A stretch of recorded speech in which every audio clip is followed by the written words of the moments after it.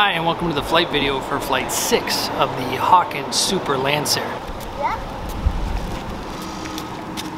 We're here at the Henry Ford Museum in Detroit on our way home from my sister's wedding. Whoa! Shit!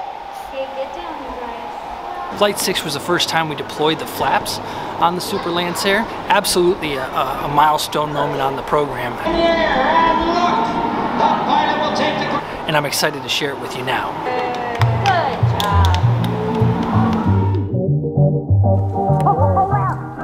Hakan Lancair. How are you? Oh, weird. Flight 6. New custom flap design. So many Tufts. Tweaks and fixes. First flap flight test. How are you? First flap stalls. Stall speed is going up. Yes, sir. So many questions. So before we get started, a real quick thank you to our sponsors. Butler Parachute makes a fantastic parachute. I wouldn't be able to have the confidence that I need to do the work that I do in the cockpit without having my Butler with me. Also, I need to thank our Patreon supporters. It's consistently impressive to me that not only are there people out there that are willing to share their resources in these trying times to support a little operation, but that number continues to grow. Thank you for the thought. It means a lot, and I try to think about that every time we apply that effort to these videos. So thanks for coming along. So a quick review of the program, but all this information is contained in the preceding 5 flights, all of which are uploaded on YouTube. 1, 2, 3, 4, 5. Here's a quick description that Hakan shot at his house. A big thank you to Hakan for taking the time to shoot this introduction. My objectives with this project was to maintain a cruise speed of about 190 knots, but I wanted to lower the stall speed. My goal is about 55 knots. So in order to reach that goal, I decided to design and build double-slotted foul flaps. And hopefully that will bring down the stall speed and also make it a little bit more docile in the lower speed region. Here you can see the CAD modeled parts from that previous clip now turning into 3-dimensional parts, with relatively flat parts being turned into the actual flap using the old hot wiring blue foam method. Always nice to see this method applied in new ways, and certainly results in a great way to build structure quickly. Most relevant to this particular flight, here you can see photos of the load test that Hakan did in his garage before he moved the airplane to the hangar.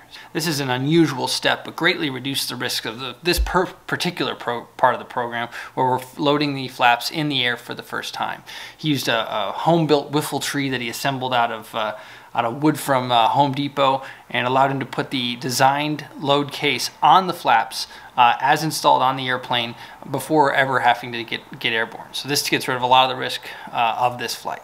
Other mods that I did was wing tip extension kit, wing fillet modification, and also the Outback main landing gear, and also a larger horizontal tail and elevator. I also did some modifications to the dorsal fin, making a sharper leading edge. I also put in the longer engine mount to bring the engine further forward, and extended the cowl, moved the hydraulic power pack forward, and the battery as well. So all of that brings us up to where we are. It took about 4 years to get here, so yeah, we are where we are, and the flight tests are continuing, and I'll just hope for the best.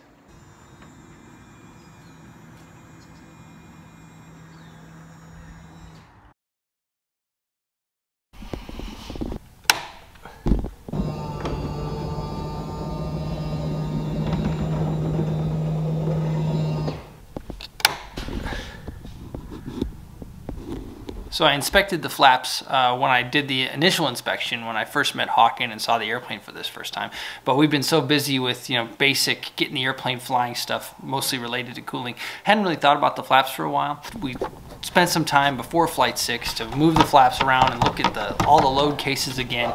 I got really concerned about the fact that, yeah, we took the flaps out and we loaded them as they're designed to be loaded, but because there was 3 structural elements that all did a great job of reacting to loads in plane in the direction they were expected to be loaded, it sort of could function as a parallelogram, allowing the flap to sort of move back and forth span-wise down the wing. And I wanted to make sure I put some load on it and see what happened.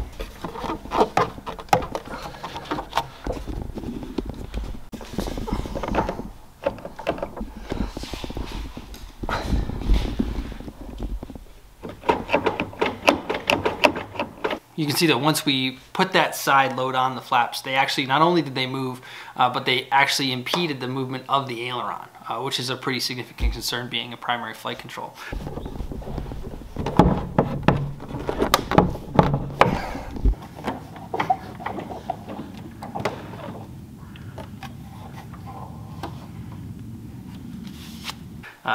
Hakan, being a good old-fashioned home builder, just got out the grinder and trimmed that aileron down until it was no longer a factor, which allowed us to keep moving.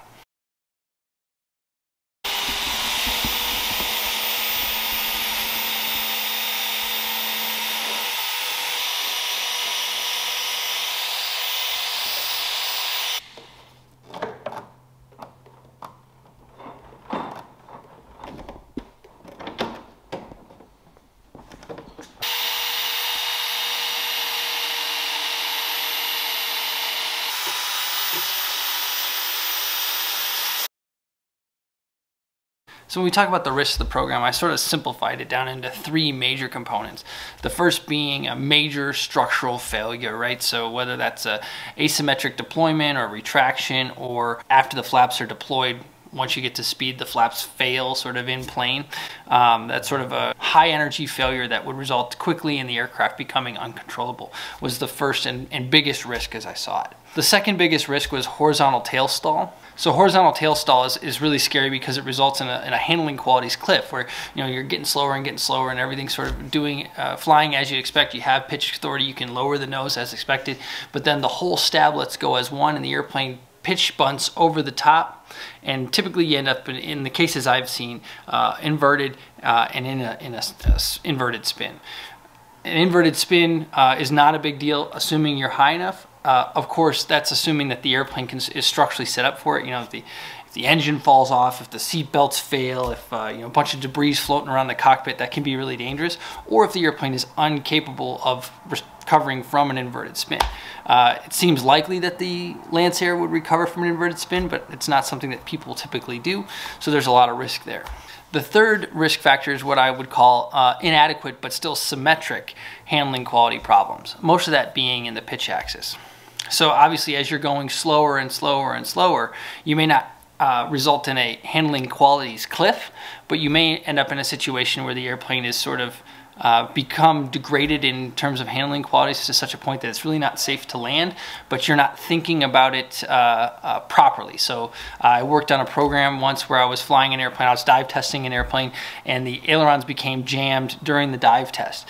I was up at 7,000 or 8,000 feet because I was dive testing the airplane, and at 7,000 or 8,000 feet, it handled well enough. So I proceeded back to the airport with the control jam, fighting it as I flew back. The problem was that once I descended down to pattern elevation, the turbulence was such that the amount of limited lateral control that I had because of the jam was now suddenly a really big issue. At 7,000 or 8,000 feet, I wasn't getting bopped around, so I didn't have to use the ailerons very much, so it didn't take as much aileron control to be safe. Once I descended down below bailout altitude, down to the traffic pattern where things are a lot busier and it's a lot harder to sort of back yourself up, the airplane's getting knocked around. I'm thinking, man, I should have thought about this more, or I wonder if I would have progressed towards a landing if I had been able to predict this. The scary idea being that you get so low that you can't bail out, but you also can't land. So in the case of this, it could be that that while yes, you can control the airplane statically, you know, you can take the airplane to a predicted stall speed and then to a predicted landing speed, you may not have enough, just like we talked about, roll control to deal with the turbulence in the area. Or there's something going on with a Dutch roll mode that's driven by tail blanking, where the airplane is slowly becoming uncontrollable, but you're having trouble perceive it. Or really the most likely scenario, which is where the control forces have reversed. You know, you're well past the stick free neutral point and into the stick fixed neutral point, or maybe past the stick fixed neutral point, and the workload's gotten up very high. Again, where it's not an issue with the low demands of high altitude flight, but once you get down and you're trying to get to the runway and you're trying to maneuver around traffic, etc., it becomes really dangerous. This being the first time the flaps were going to be extended in flight, Hakan had taken some time to make a little flap indicator, which I thought was kind of nifty. So basically it was just a series of lines on the flap and wing that as the flap was extended would line up to give you the flap position for a given extension. You can see that here.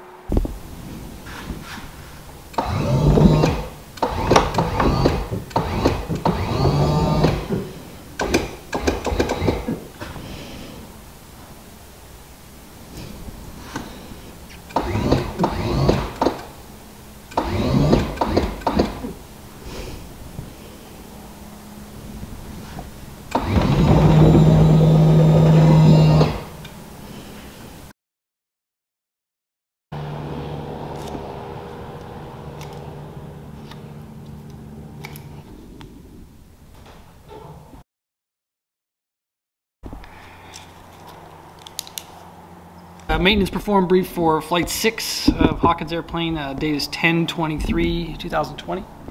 Prop cable, so you said the prop cable broke? Prop cable broke it, but the thread by the governor, so I had to get a whole new one all the way in. And you said that was a real bugger to replace? Yes, it's bugger and a half. 2 buggers, got it. And then increased tab down deflection. Yep. Walk me through that. So this is the elevator crew Right. tab here. Right.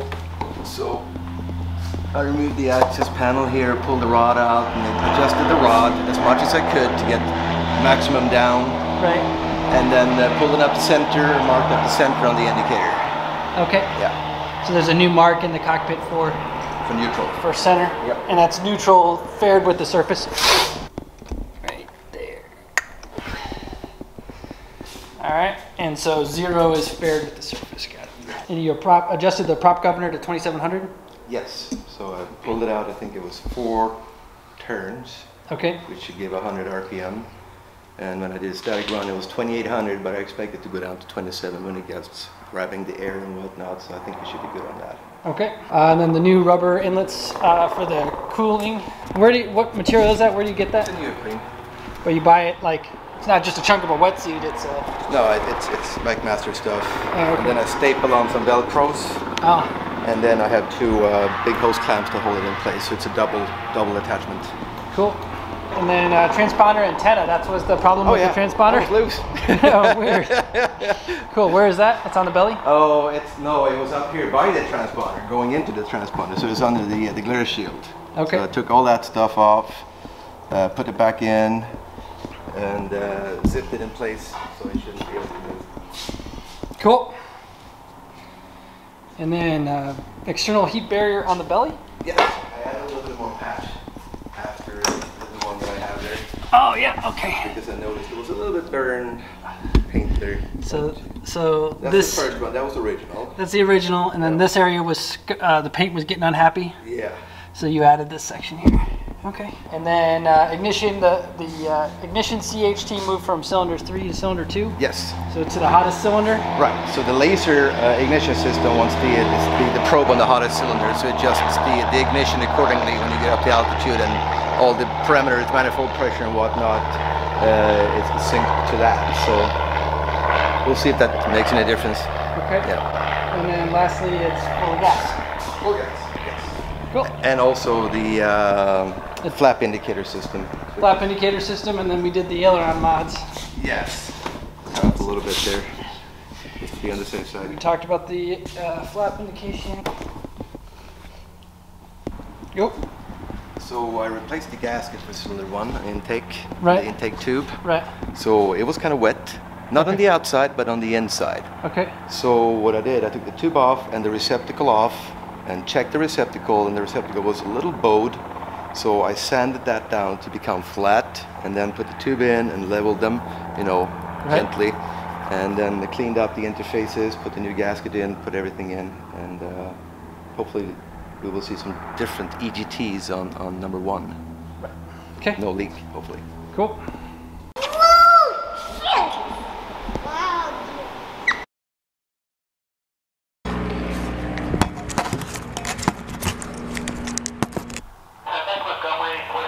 So we'll do a radio check right here, but after the engine started, before we start taxiing. Then I'm going to go over to ground, come out here, make the call to ground, go down, do the run up just like we have been.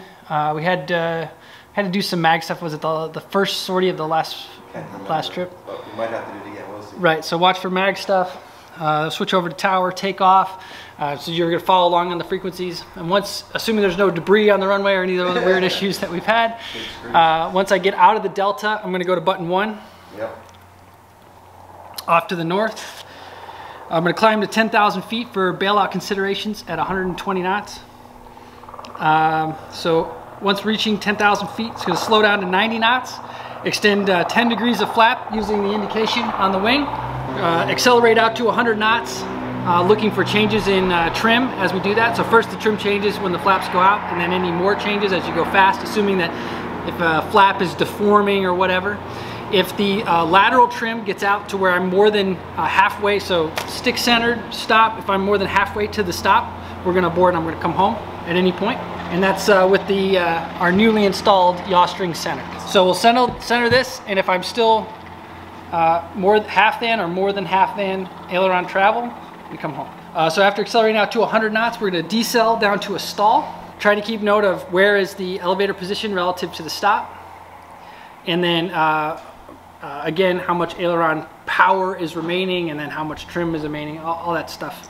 I think the biggest thing is we're not going to do any we're not going to need to hit a roll rate right now. No. But we're slowing down, I'm running out of aileron.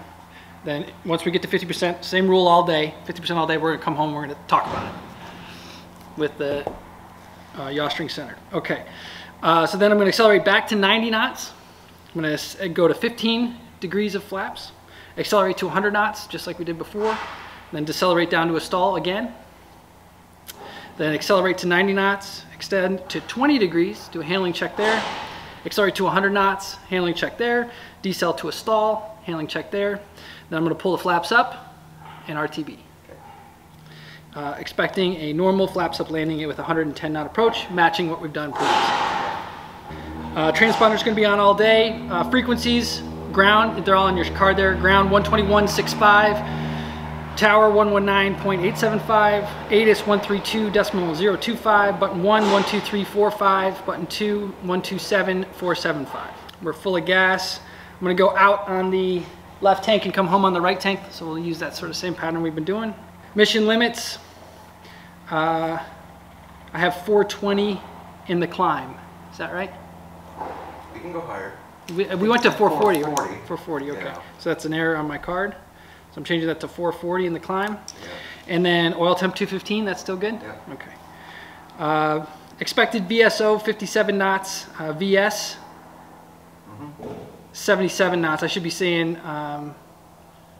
indicated, but the indicated at the VS was what, 68? 68. Something like that. So we're off by 10 knots there.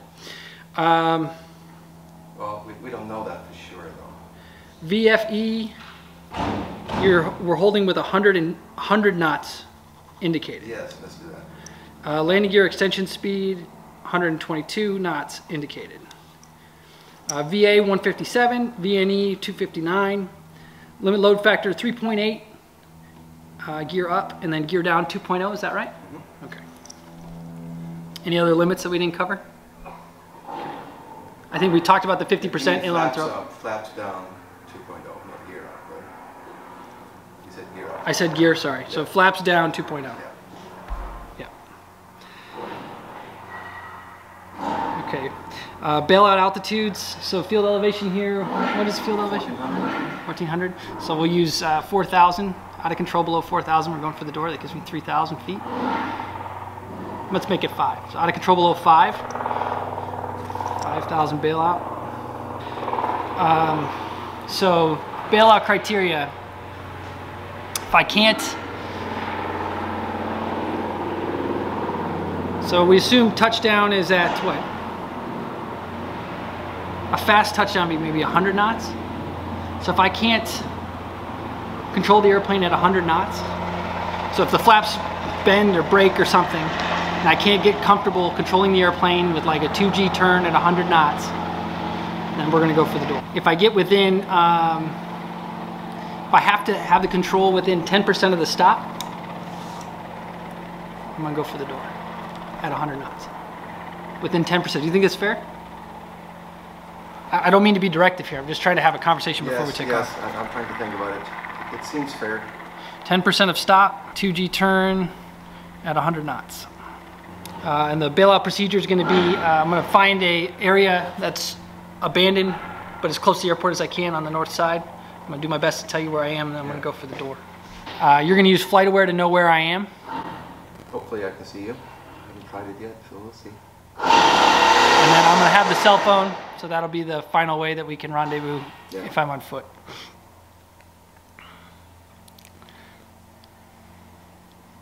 So I'm going to say that again. Out of control below 5,000 feet, I'm going for the door. If I'm within 10% of a control stop, does that include the pitch axis? At a 2G, in a 2G turn at 100 knots, I'm going for the door. Does that include the pitch axis? I think so. 2G turn at 100 knots. So what I'm concerned about is like if you can only put enough CL on the wing to get to 100 knots, but I can't turn, that doesn't work, right?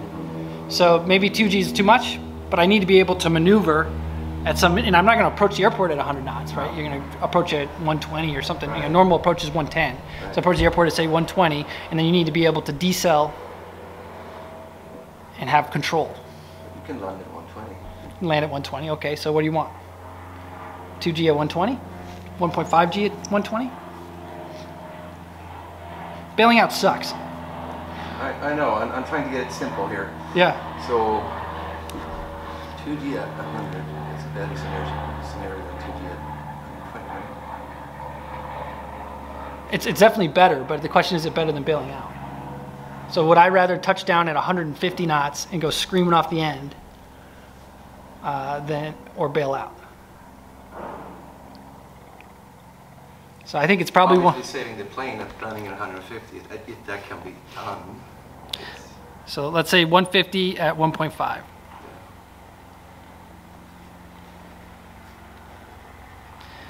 And you know, assuming that we have radio comms and everything, this isn't going to happen fast. We would have time to talk about it. But I just want to make sure that we've thought about what are the scenarios that are going to add up to going for the door. Besides just, you know, a dynamic, we're out of control, it's an inverted spin, I can't get out of it, you know, or I can't get the thing to stop spinning, and therefore I'm going to bail out.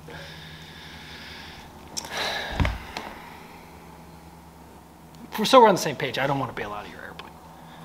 Okay.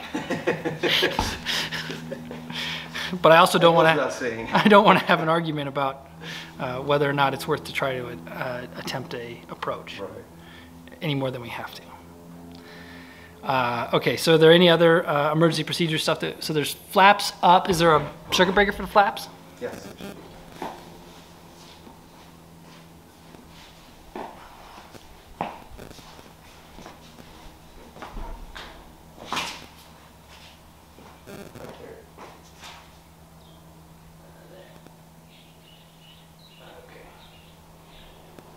So if the circuit breaker pops, I'm obviously going to push it back in. Yep. Probably would do that a whole bunch of times just because I don't really care about burning up the motor. Right. Just try to get them as far up as I can, or whatever as safe as I can. If I start to pull them up and they come up asymmetrically, then I put them back down. Yes. And all that's going to come back to where's the stick. So if they're coming up and the stick is moving over, then we're going to put them back down till the stick is centered and we're coming and shooting approach, whatever we get. Okay.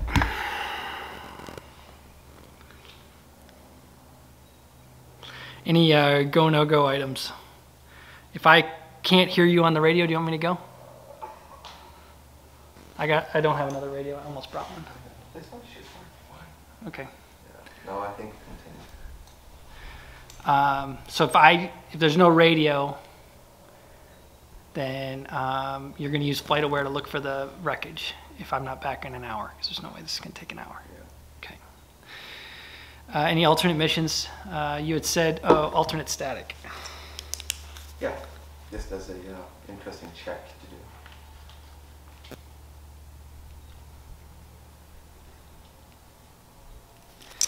Okay. Any other alternate missions? If you feel comfortable going for more flat, it's up to you. Okay.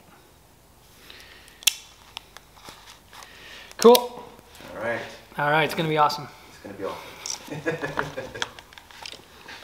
That's the rumor. Got like a metric.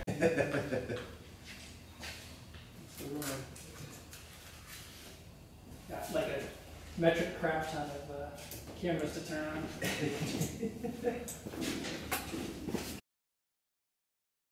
Canopy.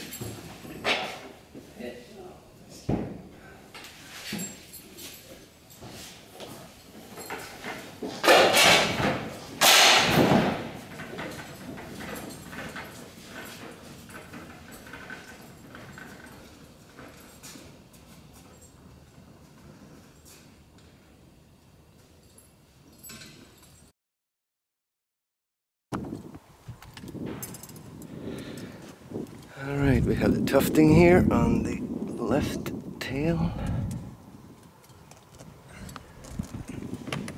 And the left wing root, flaps.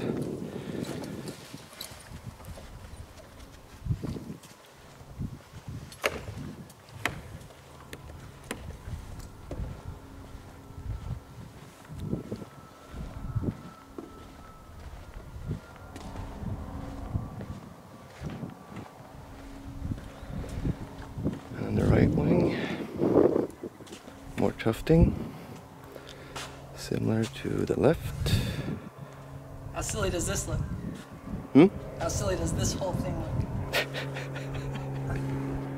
Hope we can make it fly. Yeah. I just feel like I'm way far forward. You probably are.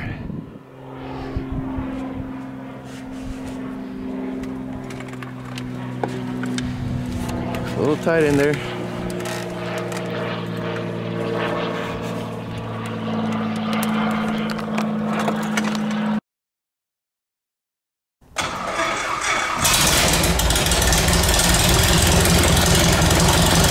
So I personally think you can hear the work that Hakan did on the induction system right here after engine start, but certainly here in the next shot as the airplane taxis by, I think it's pretty apparent.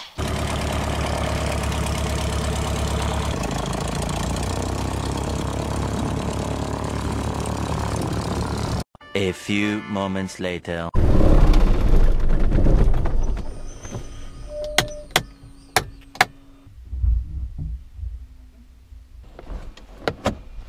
What the fuck? So I'm not sure if you caught that, but I could actually grab the propeller lever and pull it all the way back to the feathered position and release it, and it would snap back to the forward position. I'd never experienced this before, and was certainly raising some questions.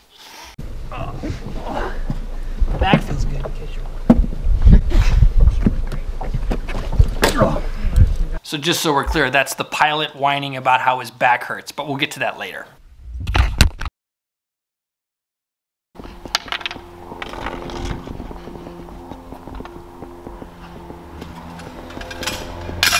So if you remember during the maintenance perform brief, Hakan had said that he had replaced the cable, the propeller cable from the lever down to the propeller governor. So initially that's what we thought it was. He laid on the belly and I moved the handle back and forth and he looked at where the cable was failing. What it ended up actually being was the propeller governor. So he had talked about that he had changed the cable, but he didn't talk about in the maintenance perform brief that there had been a leak in the propeller governor and that he had removed a screw and put some like some gasket sealer type material on the screw and then put the screw back in because the screw itself was leaking. In the process of doing that, we think he spilled some of that gasket sealing material on the shaft. So if you've, I know I'm talking to people that have done this before, but just in case you haven't, if you're looking at the back of a propeller governor, there's a lever coming off the back of it, right? And the propeller lever in the cockpit moves the lever back and forth. Okay, that lever actually translates that motion sort of in the axis of the crankshaft into a fore and aft motion of the body of the lever itself, which actually moves the springs and changes the counterweight. Anyway, that shaft where it goes in and out of the governor had actually gotten the sealant on it. So as a result, once I moved the lever, it jammed and you could no longer move the lever anymore. Luckily, once we got back to the hangar, you could just, once you moved it around, it got free again. So we did an engine run and confirmed everything was functioning as expected. But now there's a real common thing that happens, right? Where you know, I had driven whatever it was 3-4 hours to get down there. We'd done a false start where we get everything set up to fly, taxi out, and then come back. Have to reset everything. You know, it's what is it? 6 GoPros. Have to have batteries changed and cards changed. Got to get all that stuff sorted. It's real easy to feel the rush of trying to get another flight off and not take a step back and just make sure that we really understand what's going on with the propeller governor. So I actually, once we were all ready to fly again, I got Dennis Sanders on the phone. Dennis I work for up in Sacramento. I called Dennis and I just walked him through kind of what we had experienced. Like, hey, have you ever seen anything like this? The idea being that, like, we didn't want a situation where we thought it was one thing, but in fact, not only was it another thing, but the airplane had just given us our last warning, right? Anyway, after that conversation, I was confident and we moved on.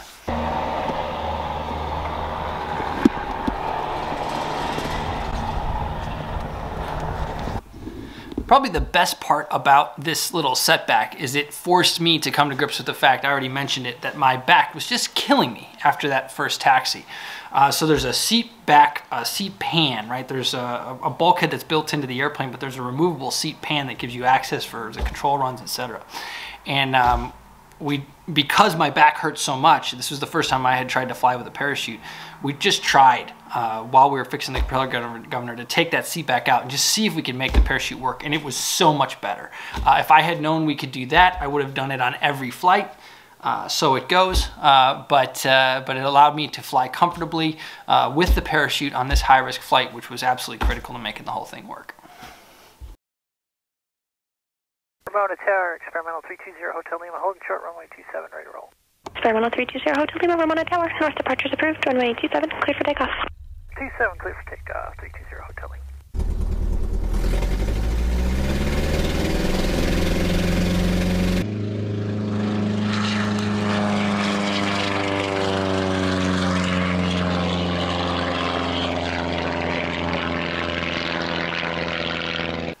Again, doesn't that thing sound healthy? You can go back and watch the previous videos, but the difference is striking. You'll see in a second, Hakan calls up on the radio and says that he thought it sounded better and looked better as well. Experimental 0 Hotel Lima, your mode C appears in operative recycle. 320 Hotel Lima. Experimental 0 Hotel Lima, I'm still not getting an altitude readout on your target. Hotel Lima, let me try flashing. Experimental 0 Hotel Lima, I can see your ident and I shown a speed of 140 knots, but no altitude readout. Hotel Lima, thanks. Experimental 0 Hotel Lima, frequency change is approved, see ya. Hotel Lima, thanks for the help. And Glitter 1 checking in. Okay, can hear you. How's it going? I hear you as well. Temps are good?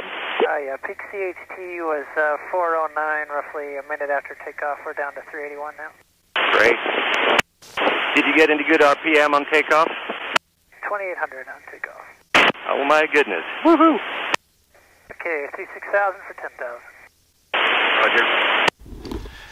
We briefed this before, but there's a lot of value to when you're doing stalls, having a single shot with the horizon and elevator position and the airspeed all together in one. It's hard with the way the canopy works on the Lancair. So what I've been doing is to put the camera in the back, and then once you get airborne and you know you're not going to have to get out of the airplane in a hurry, move the camera up to the front, and then you have that shot that you need for the stalls.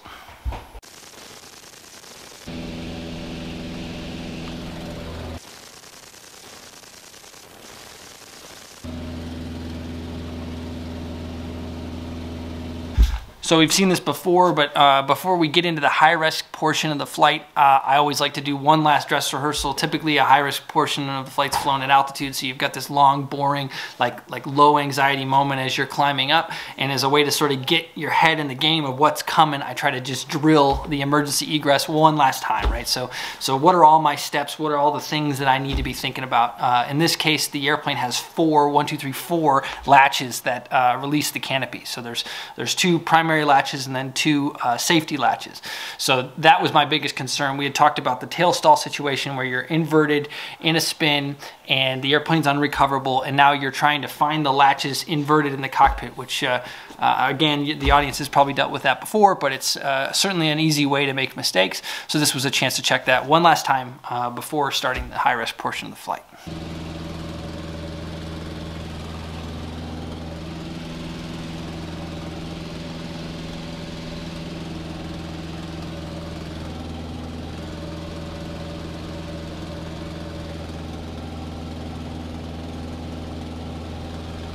Okay, with you 10,000, I'm slowing down. Roger that. Pulling the throttle back, I'm getting some backfiring. Roger. Okay, there's 100 knots. Roger. There's 90 knots. My right hand's on the flap control. Give me a ready to go. Alrighty, let's try it out. Alright, here it comes. Lever's in the down position. Flaps are moving. Ow! No roll trim change. I'm at 10 degrees. There's a pitch trim change for sure.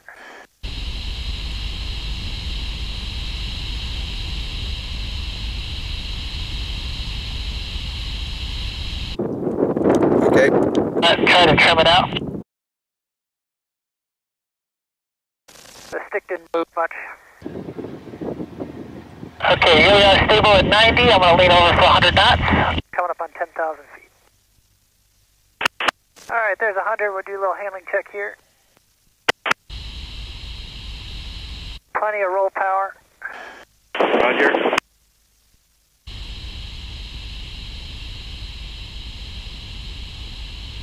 As consistent with previous tests, the roll to the right isn't as powerful as roll to the left. Okay. But we have plenty of roll power. 9,800 feet. Alright, I'm going to set the slow down. There's 95. I was able to trim out most of the pitch force, so it's pretty neutral pitch force right now. All right. 85. Doing some roll checks here at 85. Through 9,500 feet.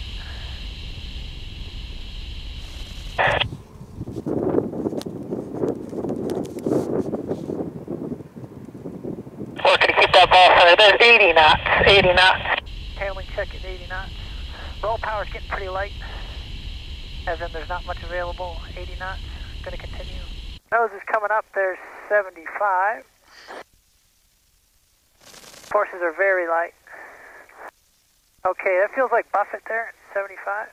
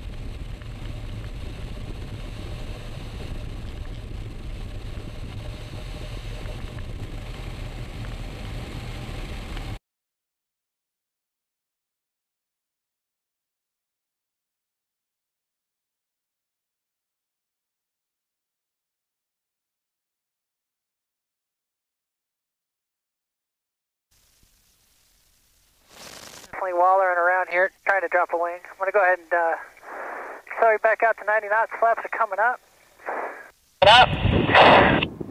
So what flap was this, 10 or 15? That was 10. Power's coming back up. I'm going to climb. Took the power as expected. Looks good. Roger. So just a review on the flaps upstall. I thought we were down below 70 knots. Is that accurate? They were below 70 knots without flaps before. Interesting. So it seems unlikely that the flap speed would have gone up, or the stall speed would have gone up. Yeah, there might be some interesting separation going in the early stages of the flap. I'm going to accelerate back to best climb, and we'll do a clean stall real quick just to make sure that baseline's right. Roger. Hey, roll power was not awesome. Stick forces were pretty light. Okay. But again, I expected to go another 20 knots, and we didn't. So I guess there was more roll power than I expected for how close to stall speed we were. 9,500. I'm going to work my way over to the west side of the box here before I turn back, and then we'll do a clean stall, put the flaps back at 10, do that stall, and then go to 15. Roger. Okay, big right turn coming. I'm going to start slowing down. Start with that clean stall. Can you still have my position via ADSB? Yeah, I don't think it's accurate and updated, but I'm trying to get it updated here. All right, I'm just north of the field, about a couple miles. Roger. There's 90.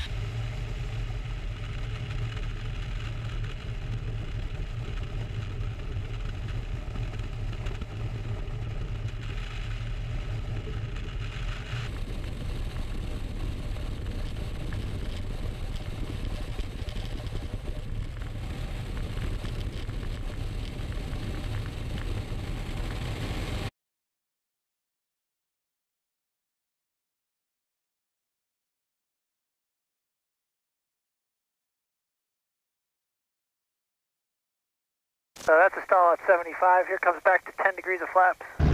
Okay. 10 degrees of flaps set.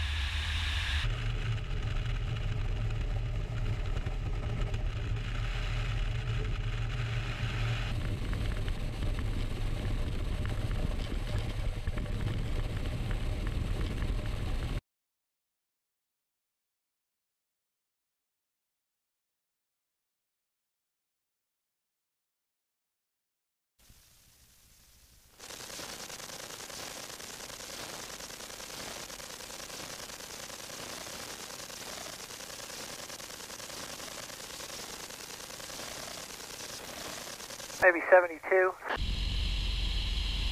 Okay, 15 degrees of flap set. Roger. Out to 100 knots. Handling qualities check.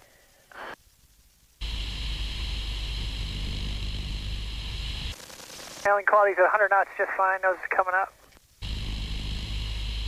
Takes a lot of left rudder here. Keep that yaw string centered.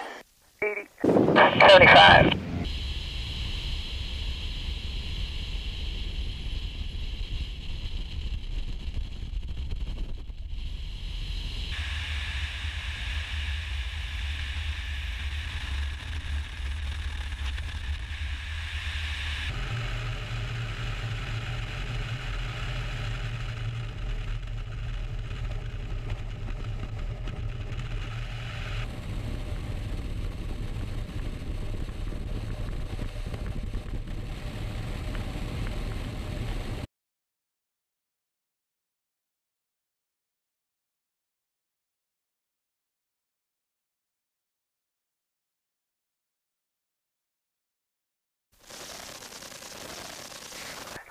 still 72. There's 90 knots, so we're going to 20 degrees of flap.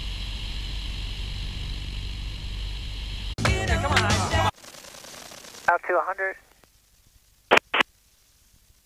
There's 100 knots. Coming up on 9,000 feet. Handling qualities check at 100 knots. Roger. And the stick is just about centered for all this so far. Nowhere near the f-stop. Cool. What was the stall at 15? Did you try that? Yeah, it's still right around 72. Not seeing any change in stall speed so far. Roger. 85.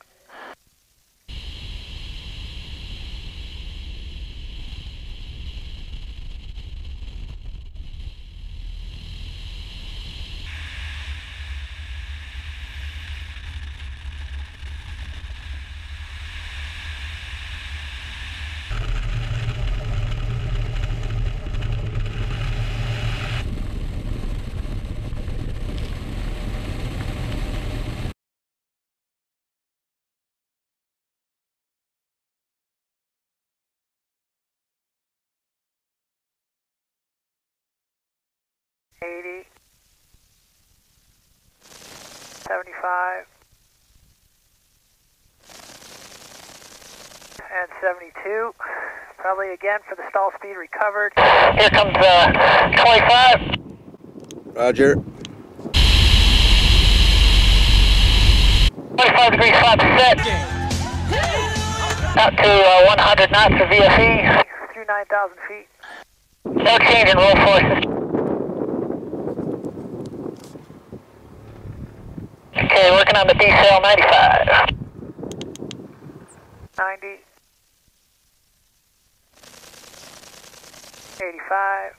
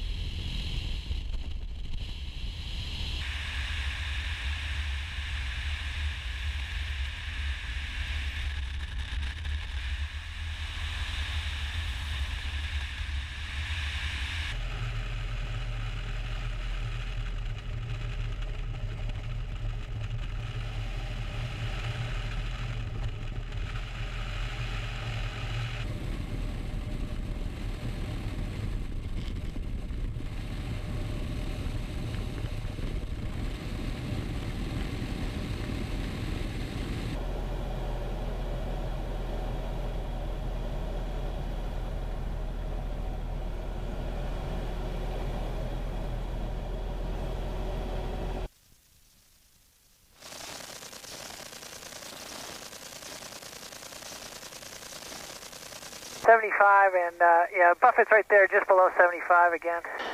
Okay. Tops are coming up, we'll reset.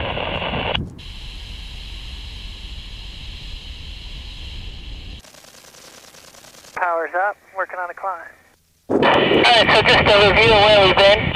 We did from 10 to 25 degrees flaps, 5 degree increments out to VFE and then down to min speeds. I've seen no change in stall speed so far. Stick does not appear to be moving closer to the aft stop with more flap deployment. Roll power is definitely low at those low speeds, but not a concern so far. There is no roll trim change with flap deployment so far. Okay. So I think lots of good news, except for the stall speed not changing. Right, we should have tufted the whole wing and see if it is the wing is stalling and not the flaps. Interesting. Yeah, it's a different feeling stall, so there's not a lot of warning, and what I'm feeling is buffet in the elevator and a loss of pitch force in the elevator, but the nose isn't dropping. I mean, certainly I could just wail on it, take it to the stop, but it feels like it's done. The nose is done coming up at that point. All right. So let's go ahead and do another one out at 25, and this time I'm going to hit the aft stop. Okay. My concern is that the airplane has a tendency to tip stall. Okay. I think at 25 degrees of flaps, we should be seeing some change in stall speed. Do you agree? Absolutely. Okay. Did you try the alternate static? You can do that right now, sure.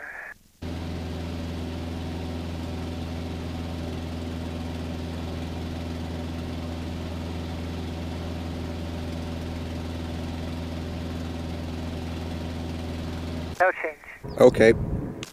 Are you comfortable going beyond 25 degrees flaps? Absolutely. We're just going to repeat the 25 degree flap point first, and we'll go from there. Roger. If I was seeing any trim change or any elevator stick displacement with flap position, I would be more hesitant to go further. But so far, I see no indication anything's happening besides looking out the window and seeing the flaps move. Well, that's strange. Strange but good. Obviously, the structural loads are still there, and we haven't inspected the hinges, etc. And we're just going to repeat that 25 degree flap stall, but I'm going to take it all the way to the elevator pitch stop and see if that changes anything. So you don't want to go to 30? I'm just going to repeat the 25 degree point first. Gotcha. Okay, flaps coming out.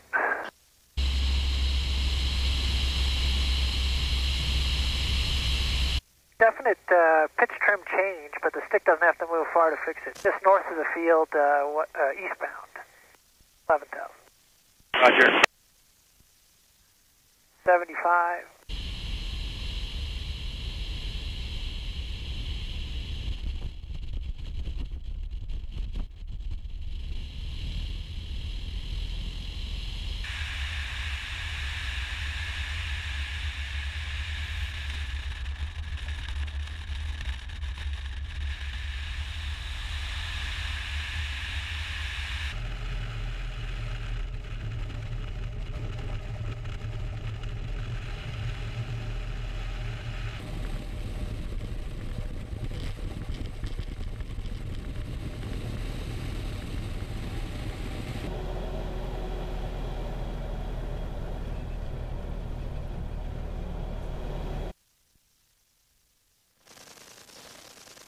Yeah, plenty of elevator power left. I was able to get to 70 knots there. Okay. But I'd say I got half the stick left. Great. Okay, 30 degrees flap set. Yeah, my man. Out to VFE. Gotcha. Still no lateral trim change. And I've trimmed to the up stop on the elevator trim. Still taking some force to hold the nose up.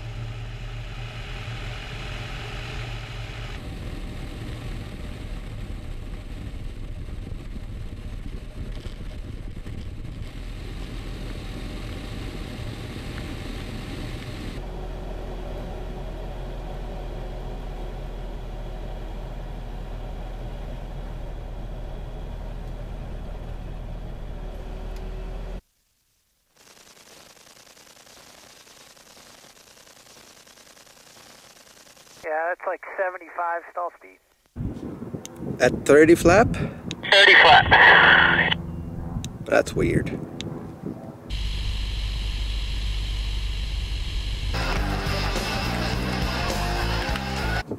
Degree flaps and handling check at 100 complete. Slowing down.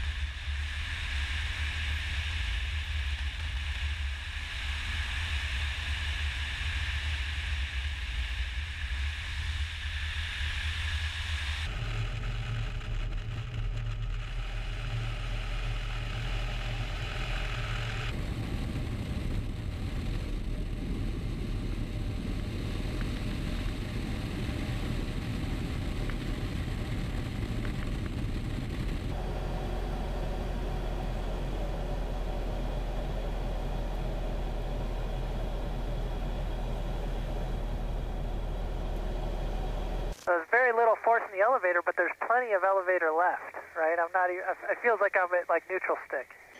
Cool. The fact that there's no force concerns me from a stab stall perspective. Yeah, into that. So I think my gut is we knock it off here and take a look at the tape, see what the stab Tufts are doing. Okay. I'm comfortable repeating the 35-degree flap point if you just want to make sure we got it from a video perspective. Roger.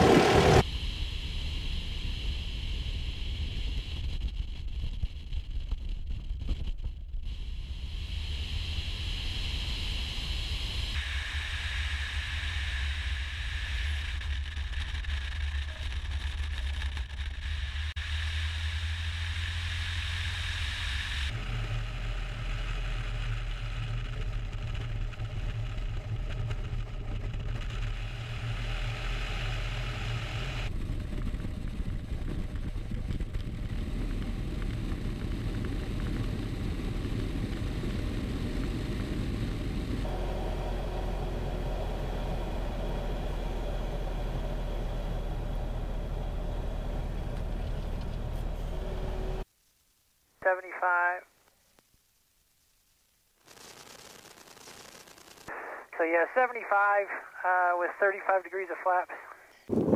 Roger. Flaps are coming up. And again, just no force in the pitch action. Okay. From 0 to 35, no okay, change I'm in stall. RTB unless you got anything else for me. Interesting. Repeat that again, please. I'm going to RTB unless you got anything else for me. You want to go to 40? I think we need to knock it off and look at the tape from a stab stall standpoint. Got you. All right, RTB.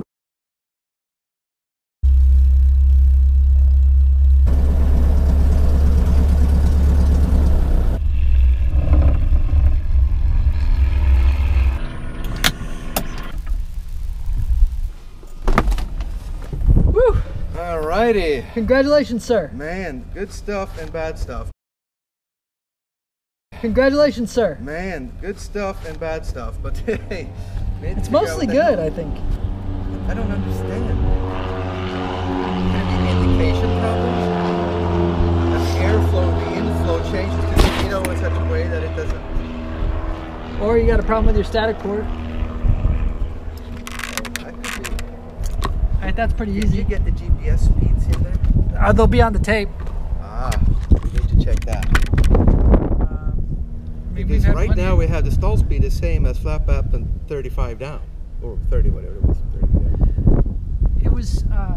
But you notice that it went nose down. There's definitely a trim change, yeah. Yeah. But it didn't take much elevator position to change it.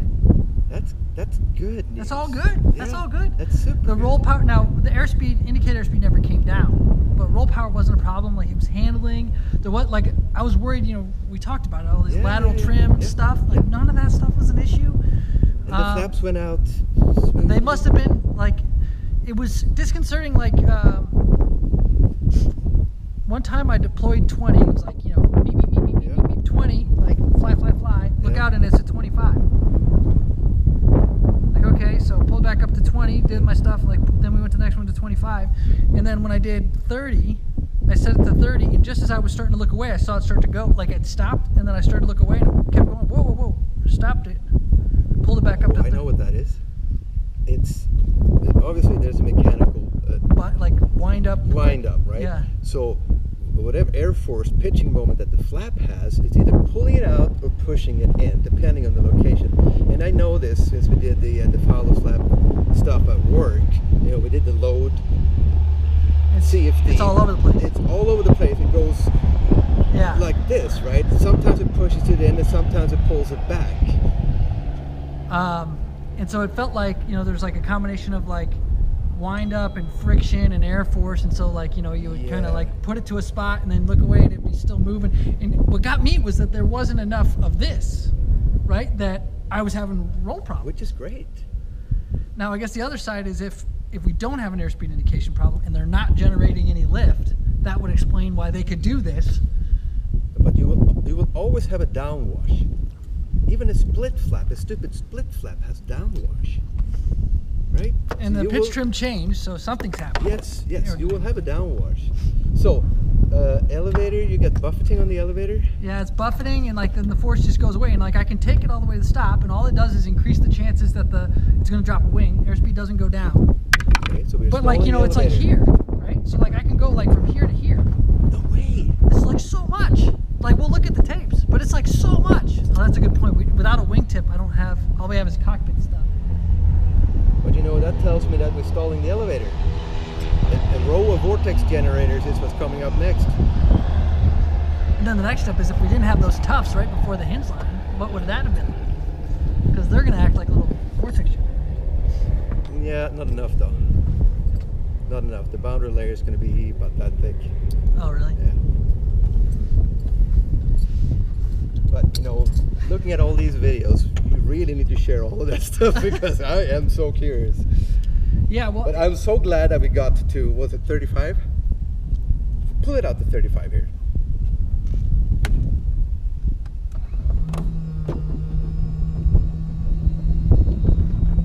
Up, right there, right? Yeah. Here, you should have a lot of slot effect right there. And you should have a little bit here. So these might be stalled. But it looks like all the Tufts have been working. They're all unwound. Yeah.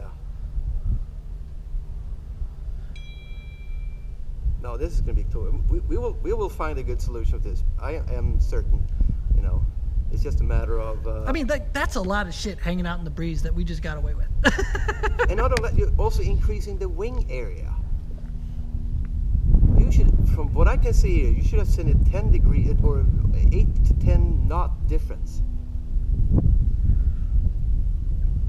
This is like a normal flap for a you know, a regular flap, and they stall right here. It doesn't matter what they do, they stall right there. So I was eyes forward. I didn't look at Tufts during the. No, I understand. Admin airspeed. Yeah.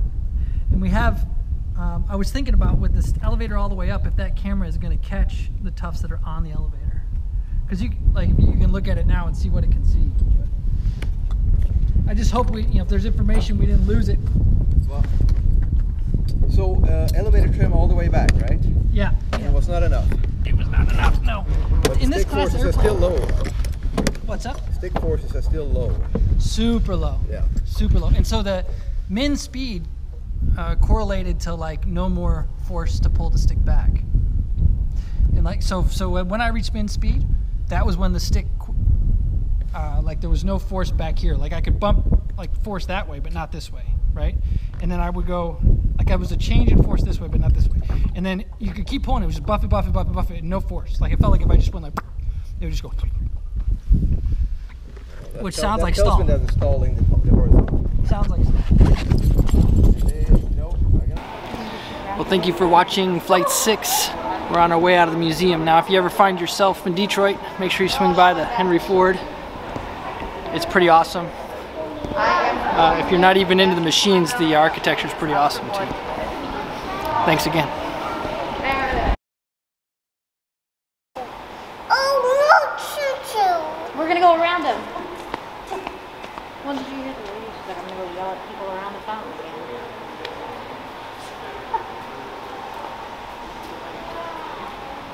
Ezra, are you down at choo-choos right now?